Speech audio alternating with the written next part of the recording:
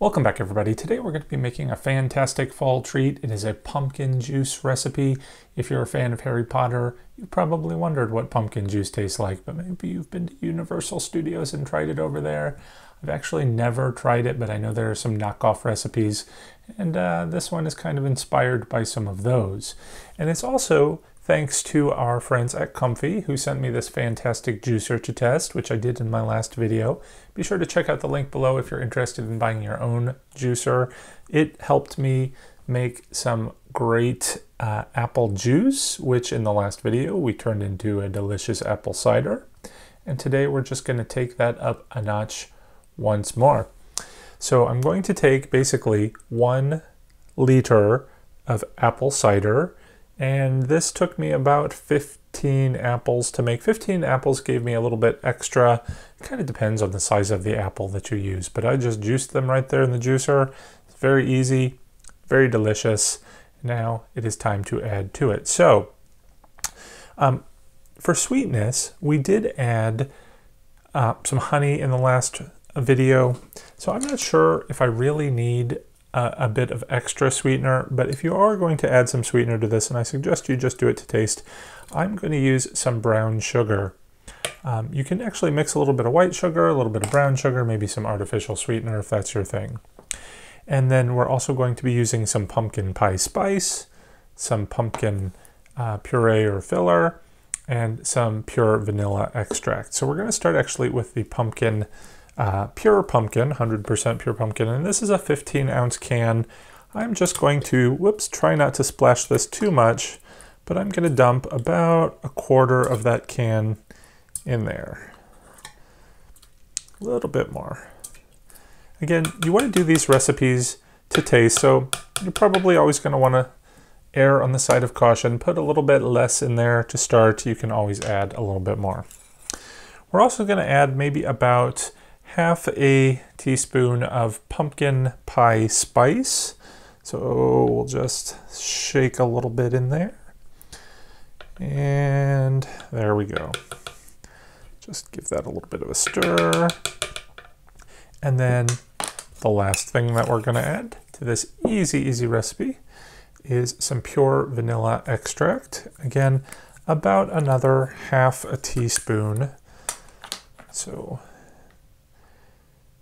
there we go, a little bit extra, it's fine. Again, there's no hard and fast rules for these. Just go for whatever feels good, what feels right to you. So we're going to give this a good stir, with the pumpkin pie spice in there and a little bit of that brown sugar. It's going to be a little granulated, and I'm using ice cold apple juice, apple cider that we made, because some people like hot apple cider. I like my apple cider to be cold. So we're just going to give it a lot of stirring to mix these in.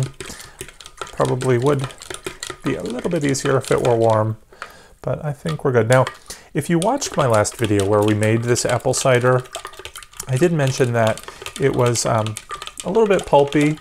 In fact, we added a lot of spices into it, which didn't really dissolve too well. So we strained those out after the video ended, and actually made it a lot better, a lot smoother. So if you do put in a little bit too much spice or whatnot, you can use coffee filters to strain it, or a cloth, and you're going to get rid of all that sort of gritty feeling. But this is going to leave us with our pumpkin juice. It smells pumpkin-y. So we are going to take a glass, just pour it a little bit. It's probably best to serve this over some ice, but I wanted to make sure that we could all just see that wonderful color here in my glass.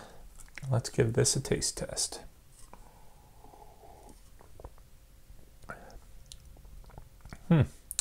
That is pretty good. I could say we could add just a little bit more, and see, we can experiment, and it's all going to be good. So we're going to add just a little bit more pumpkin, and I don't think it has enough vanilla flavor either. So you know what, I'm going to add just another teaspoon. Give that another good stir. I was a little unsure how this pumpkin puree was going to dissolve into the liquid, but if you give it enough stirring, you don't have a problem. It just all does kind of dissolve, which surprised me a little bit, but here we go. All right. Let's try this one more time. I'm just gonna, you didn't see that. It's all good. Okay, here we go. One more time.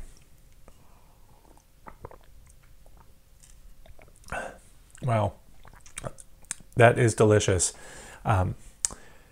It tastes very much like the apple cider that we made with, you know, the vanilla kind of makes it a little bit more, almost a creamier flavoring.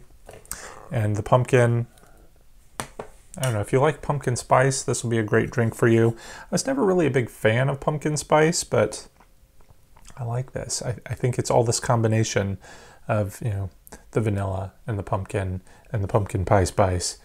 It tastes delicious. I think if we added just a little hint of a whipped cream topping that you could mix in there, oh, that would be fantastic. But I don't have any, so this will have to do. And I'm going to definitely not add some fun alcoholic beverages in here to make it an adult drink. But you could if you wanted to. Anyway, I guess that'll do it for today. So thanks for watching. Maybe in the next video we are going to try and use some more of our apple cider to make a ice cream, so stay tuned for that, and I'll see you then. Till then, take care, happy hunting.